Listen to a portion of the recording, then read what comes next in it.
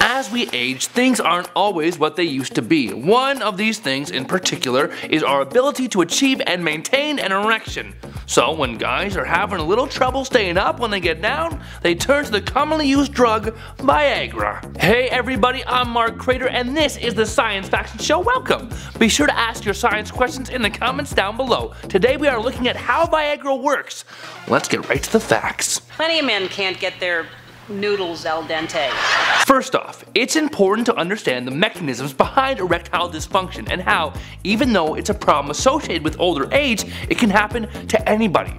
Almost half of men ages 75 and up will suffer from erectile dysfunction, but there is a small percentage that suffers below the age of 50. There's a huge variety of causes behind erectile dysfunction, all of which interfere with the way blood flows and grows the penis. Some of the things that would interfere with the process are damage to the arteries by heart disease or diabetes, high levels of anxiety, or even too much smoking or drinking, which can irritate the blood vessels leading to the genitals. Now, in order to improve blood flow and keep things up the way they should, many people turn to Viagra. What Viagra does is beautifully simple. It increases blood flow to the penis. The method by which it does this is as follows. Viagra stops an enzyme called PDE5, which is responsible for helping the muscles around the base of the penis to constrict. Without PDE5 doing what it does, the muscles relax and allow more blood to flow freely when you are in a sexually aroused state. So, if Viagra really works that well, why should you be a little cautious before you take it? Well, like any drug, there are side effects.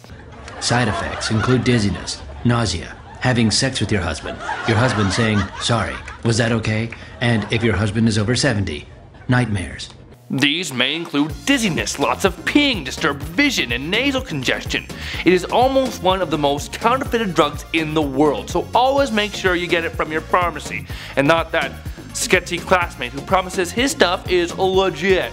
It's interesting to note as well that Viagra has lots of other uses that are just now gaining traction. It might be able to help premature babies with poor blood circulation. It might be able to fight jet lag and may also be able to treat some heart diseases, such as congestive heart failure. Not bad for the little blue pill we used to laugh about in health class. Oh, I'm rattling on, but if you don't vent your emotions, they just well up inside you and burst out. The harder you try, the harder it all gets.